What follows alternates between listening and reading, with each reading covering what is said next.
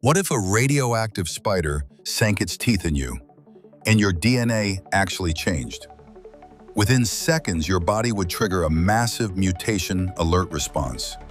Nausea and dizziness would hit as radiation floods your bloodstream.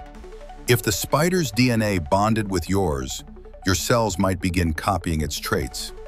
Your skin sensitivity would spike, detecting vibrations better than sound. You could develop micro-reflex boosts, reacting faster without realizing it. But uncontrolled mutations might twist muscle fibers, causing random spasms. Worst case, tumor-like growths as your DNA struggles to stabilize.